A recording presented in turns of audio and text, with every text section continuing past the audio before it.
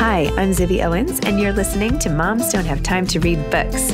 This 30-minute podcast features a new author interviewed by me every single day, 365 days a year, for about 30 minutes. I am also the publisher for Zibby Books, which publishes 12 books a year in fiction and memoir. Our books are already out now. You can check it out on zibbybooks.com. And we have a magazine called Zibby Mag, where we have lots of wonderful essays and lifestyle features. That's at zibbymag.com. We have classes at zibbyclasses.com. And I recently opened a bookstore in LA called Zibby's Bookshop at 1113 Montana Avenue at 11th Street in Santa Monica. I hope that you are able to enjoy some of our other offerings. But this here podcast is the basis of all of it and started in 2018. And no matter what I do, this is basically my favorite thing. Enjoy.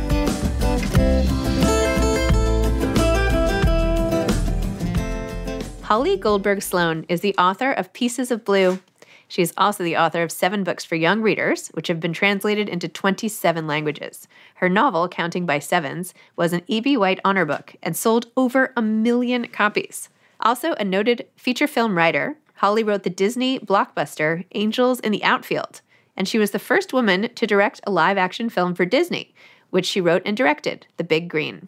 The mother of 2 sons, Holly lives with her husband in Santa Monica, California. Pieces of Blue is her debut novel for adults. Welcome, Holly. Thank you so much for coming on Moms Don't Have Time to Read Books to discuss Pieces of Blue, your latest novel, and everything else about you. Thank you. Thanks so much for having me. I have watched your explosion, there's no other way to say it, onto the book scene.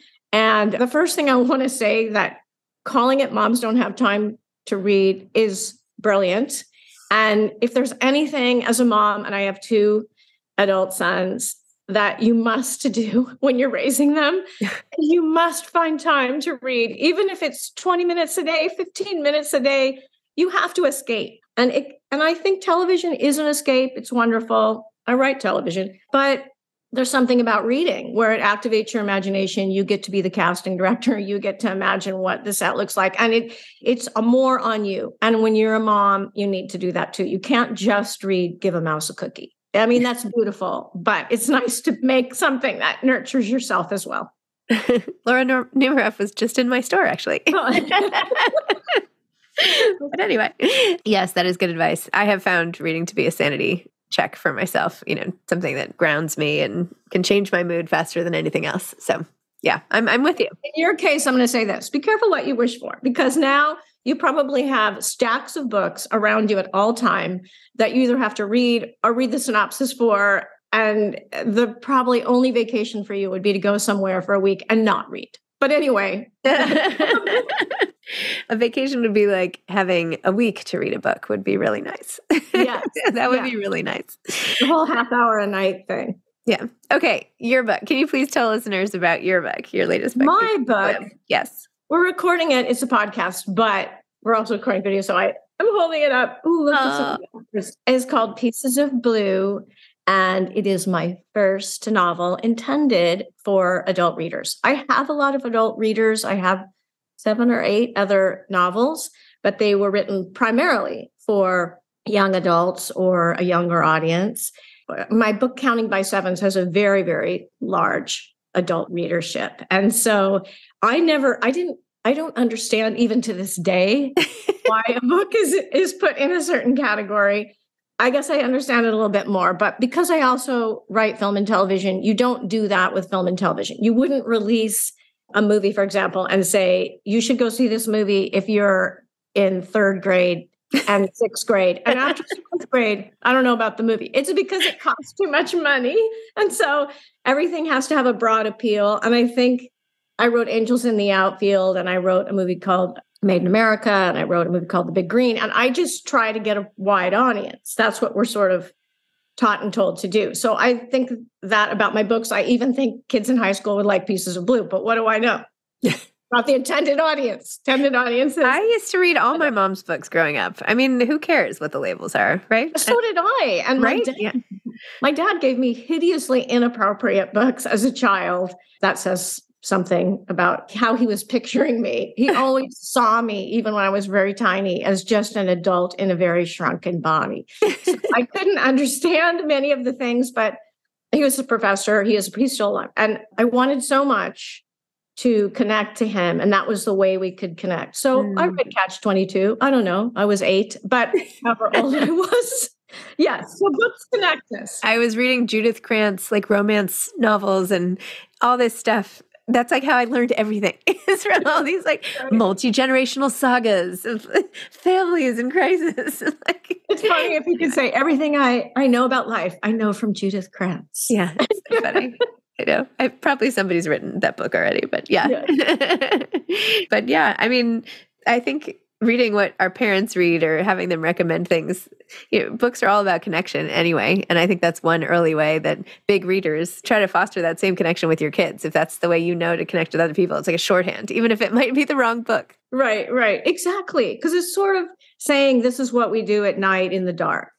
Or in the case of a kid that's kind of precocious, in the day when they're yelling at you, go outside and you nod and then just take your book and go back and sit on the couch and read.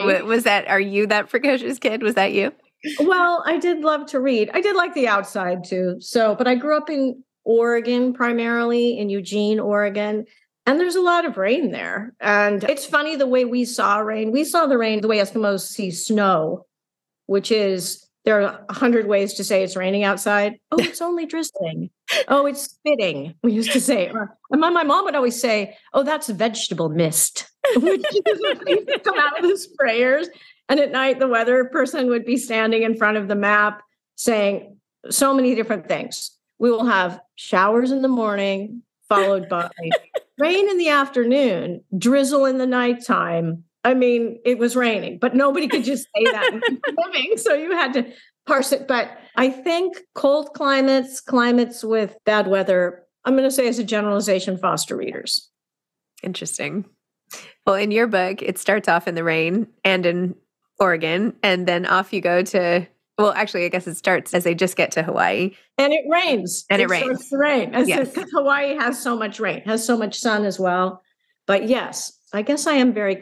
It's funny how we don't really know the things that are our emotional connections, or maybe it takes some years of living, which I have, to realize what they are. But I'm very, very attuned to the weather. And I live in Southern California now, and it rained 28 inches this year. And the regular rainfall is 13 inches. And so it actually was an incredible gift to all of us because we were in such extreme drought. But the modern condition is that no matter what happens, you complain. So pretty much everyone, we needed the rain so much. And then we got the rain, and now we should be complaining about the rain. And the LA Times, every day, the headline, I pick it up every day. It's all about the rain in some form of catastrophe. The floods are coming, the dams have broken, new lakes have appeared that were never there before. It's all about... not to say that journalism is alarmism, but maybe that sells. I don't know. In a podcast, is it alarmism? Should I think of something alarming? I mean, that's better. I got off track of my book. I wrote a book. It's called Pieces of Blue. It starts in Portland, Oregon, and it's about a woman who has lost her husband and fell on pretty hard times and finally got her insurance money. And she took this money very capriciously, wasn't really thinking it through, didn't visit the place. She went online. She saw a piece of property slightly east of the North Shore of Oahu, and she buys a rundown motel and takes her 3 children and moves there. And where did that idea come from? Well, I have no imagination at all. So everything... I find that very hard to believe. Well, yes. I mean, yes and no.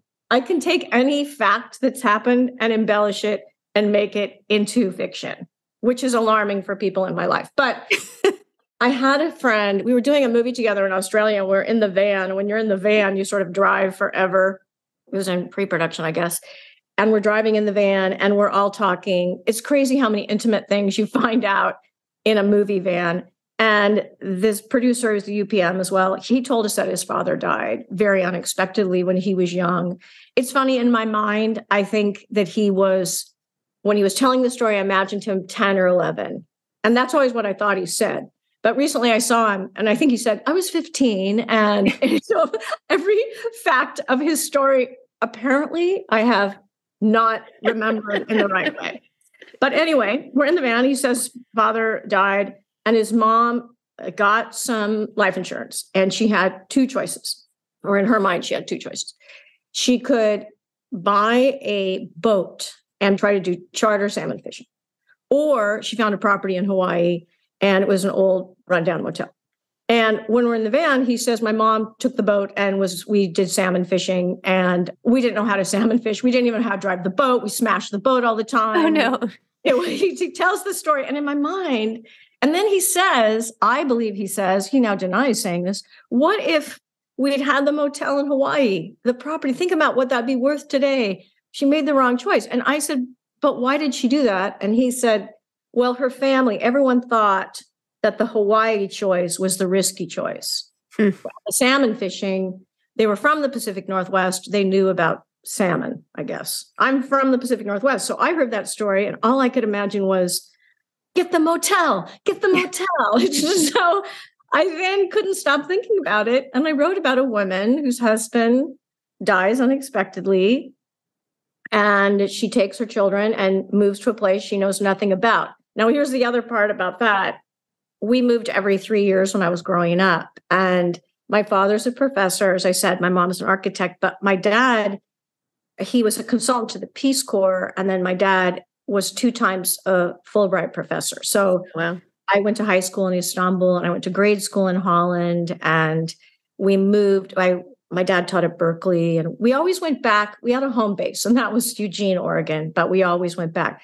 And so I think that I like the idea of what it means to be a new kid in school, what it means to be an adult in a really unfamiliar situation. So I think, again, I have no imagination. I'm just tapping into everything that I can either relate to or conjure. There are no dragons or vampires or mermaids in the book because I've never met those people.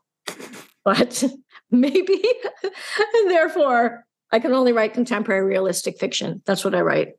Okay. Well, I like to think that takes imagination, a little bit, just a smidge. Maybe. I like how in the book you really have the kids who would typically be fighting and all of that. There's this one sort of poignant moment where they think about how much their dad would have loved where they arrived in Hawaii and how 2 of the kids sort of hold each other's hands in that moment. And you say something like the son normally would have pulled away, but instead they sat there holding hands and thinking about their dad. It was so sad. I mean, beautiful, but so poignant. Tell me more about just this feeling of loss of young people and, just loss in general and writing about it. Well, certainly that's somewhat of a theme in my work. In Counting by Sevens, a young girl, much younger, in this case, she's in grade school. She loses both of her parents in a car accident. And I'm exploring how we get over grief, how we get over loss. But I believe that loss is as fundamental as anything that we experience in life. And all of us will have loss, and you can't prepare for it, but you can work through it. And I think laughing and crying are so close. So I try to make my books funny. But then when I tell them, oh, it's about somebody whose parents, a kid who lost his parents, it's very funny. Then the people I'm somehow deemed inappropriate. Pieces of Blue is about loss, but it's also about found, because life has so much balance to it. And it also starts out to be somewhat one kind of story, and it turns into a different kind of story. And that's a metaphor for me, which is life starts out as one thing, and it can take a turn into something else. And if we think that we know where it's all going, we're wrong. So the more we can not necessarily prepare for change, but at least embrace change, understand change, accept change, I'm not sure. Even the title, Pieces of Blue, that when you are looking out on the sky, sometimes there's clouds, but there is blue behind that. And you can see it sometimes when it's not even there, if you know it's there. You were talking about, big life shifts and periods of change and all that, like which parts of your life did you not see coming? Like what was something that sort of fundamentally shifted the course for you? Well, I would say the first thing is my parents' divorce was a really big thing in my life. I was 18, but it was still very impactful. And then my own subsequent divorce after 10 years of marriage when I had young children. And in both, well, when my own divorce, I had a sense of failure. And I'm someone who's felt that they've not necessarily succeeded, but that I've done what was expected. I held up my end and I got divorced. And my first husband, I'm remarried, very, very happily remarried. And for, I think, 27 years now. So my first husband I was married to for 10 years, but we had a very successful divorce. That's the part I want to stress to myself, to anyone who wants to listen. My parents had a very unsuccessful divorce. I had a successful one. And my first husband ended up even at one point living across the street. So because the kids went back and forth and we really were there together for them, I think, in a fundamental way. But my first husband, he had heart failure swimming in the ocean and he died very suddenly in the ocean. Now, I don't think it's giving anything away to say that the main character, Lindsay's husband, Paul, he dies swimming in the ocean. So once again, my lack of imagination. But my first husband was on an island. He was in the British Virgin Islands and he went out snorkeling and he had heart failure and died in the water. So I certainly understand what it means to have someone be alive one day and not alive the next. When I was in college, my boyfriend and I had dinner with his father in New York, and then we got in the car and we drove back. He was going to Dartmouth, and we got in the car, we drove to Dartmouth, and we left really early in the morning. Now I'm not sure why, but we had a rental car and we left at 6 a.m. And when we got to Dartmouth, the film professor, we both were in the film program. I went to Wellesley, but I'd gone to Dartmouth for 1 year. And the head of the film program was sitting on the stairs in front, and he wanted to talk to us. And he took my boyfriend at the time inside and told him that his father had died of a heart attack at 51 after running around the reservoir in New York. So that was actually the first real time that I understood that there can be life-changing moments that there is no preparation for. And there's only the before and the after. And there was the life before and the life after. And what we do with that, how we still are able to find joy before and after in our lives. And so maybe those kind of things have led me to write about it. I particularly think that we get emotions out by writing and by reading. So I write and then people read, but I look for the positive in all my stories. I want there to be, maybe it's not saying happy endings, because I want people to be bigger and better and find resolution and find ways to get by. And so I write about that. Wow. Well, thank you for sharing all of that. I want to say I'm sorry for your loss, but you say not to say you're sorry for the loss in the book, so I'm not going to say that. But I am. I don't know. My heart goes out to you and him. Thank you. You know, I talk at schools a lot, and I sometimes, in the end, if I'm asked questions, sometimes a kid will say, Why did you write about that? Has anything happened like that in your own life? And then I will start to answer. I will answer. Yes, I've had some loss, unexpected loss. My first husband, we were divorced, but he died swimming in the ocean.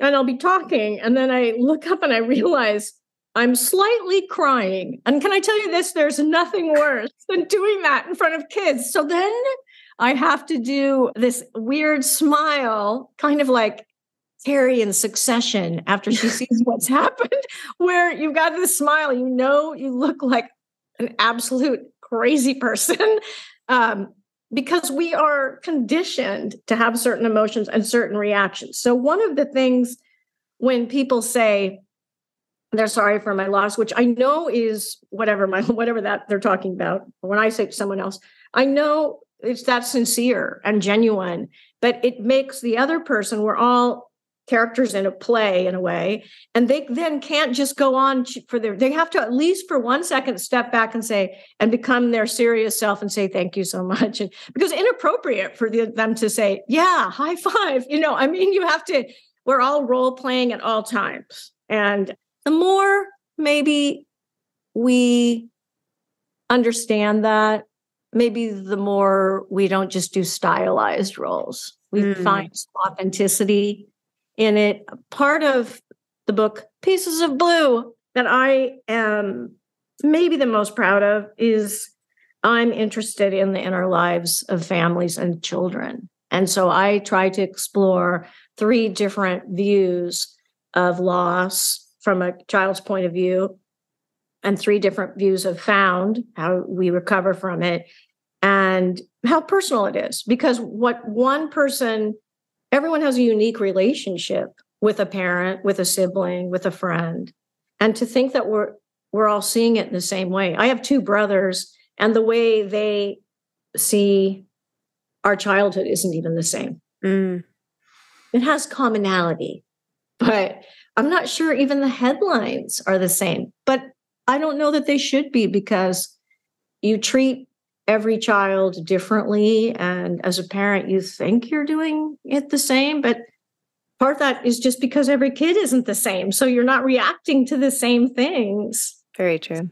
Some things are easier to accept than others. The book is also about parenting. So what's a good parent? What's a bad parent? Is there such a thing? I don't know. My brother and I recently had a talk about like some interpretation of something that happened. And we had like completely opposite. And I'm like, no, this is what happened. And this is what it was like. And he's like, no, this is what happened. And ultimately, who knows? I mean, I don't know. I guess it doesn't really matter. But yeah, I guess we all take what we take out of every situation. I don't know. I think it's interesting. When I talk to my friends growing up, we remember very different things. So recently, I was with sort of my best friend, Amy, from childhood, and she brought up a couple of things. I have no memory of them at all. And they were very big. She thought they were interesting, fundamental things we did. And I was embarrassed to say, wait, when was that? But then things I remember, they weren't important to her. So maybe that's the key to memory, is that you can only remember something if you continue to access it and remember it. So every memory is a memory of a memory of a memory of a memory. And if it's something either that made you uncomfortable or that you chose to not remember again, you somewhat forget it. And then when someone brings it up, you can remember it. But what happens in remembering and remembering and remembering, the photocopy of the memory, which happens over and over and over again, that like any kind of copy, it becomes disintegrated every time it's copied. And it becomes, in the disintegration, changed. And it becomes changed to fit how you are today, usually, because we're all the hero of our own lives. And we all want to believe, I think, that we've been making good choices and the right decisions. And so you take your memories and you conform them to be what is your evidence, the evidence of your life, I think. So part of the book is about Lindsay, the main character in Pieces of Blue, looking back. How did she marry the person she married? Why did she marry him? What happened in their marriage? There were some things that went wrong. More rain. And who's responsible for that? Yeah. Were they both responsible? Is he more to blame? What is blame? Is that just a way to make you feel better? Probably. But then what's shame? Is that when you look back and you know that you did something that perhaps was not what you should have done or the right thing to do? And so those are things that I'm I'm very interested in the idea of shame from an adult perspective, because as adults, it's something children feel a lot of. And children, because they are learning boundaries, they will feel ashamed. But it's not something you hear adults say. If they do, they always preface it. So I'm ashamed to admit, and then something comes out of that. In the same way that if someone says, I have to be truthful, you wonder, well, what were you doing before that? Right. Were you up until the point in the conversation? Because I have to be truthful is usually when you deliver the punch. Yeah. It's the round out. It's the, I have to be truthful. So your arms gone back and you're getting ready to hit. I don't know what that has to do with my book. Probably nothing, but there you go. Well, it's just awesome. I love how you think all the things through, your hilarious sense of humor. I could listen to you just like talk about stuff and watch your mind go. It's really fun. Really super fun. Okay, well, I want to tell you this funny thing. So I wrote this book called Short, and it's sort of autobiographical. I saw that. I'm going to get it for my daughter because, you know, I'm 5'2" and all my kids are short. And so they all are annoyed at me about it. I was very short. And from kindergarten to 7th grade, I was the shortest girl in the class. And I was the shortest of anyone in the class. And I was so short, I looked 2 years younger than I was. And I have a younger brother. He was my size. People thought we were twins. Nothing worse, by the way. And I could hear my parents talk about it because my parents aren't short. But I have a grandmother who's very short. So they were saying, well, she's like her and everything. But the main character, Julia, who is short, she has a ton of personality because she has to make up for the fact that she might be the smallest one. So she has a big voice. And that's sometimes what happens. And the book is in her point of view, and you listen to the ramblings of Julia, which are basically the ramblings of me. And one of the things she says, she loves to read obituaries. And she says, even when you die, you're still looking for praise. Everyone wants applause. That's what she says. So she says, even when in the afterlife, all you want is someone to tell you you've done a good job. And that's a child's perspective, but it's really my idea of the universe, which is we all want validation. We all want to be told we're doing something right, maybe even when we're doing something wrong. But maybe except for Vladimir Putin. Maybe he's the only one that doesn't need all the praise. He can deal with the negative attention. Oh my goodness. Holly, this has been so fun. I can't believe that it's been half an hour.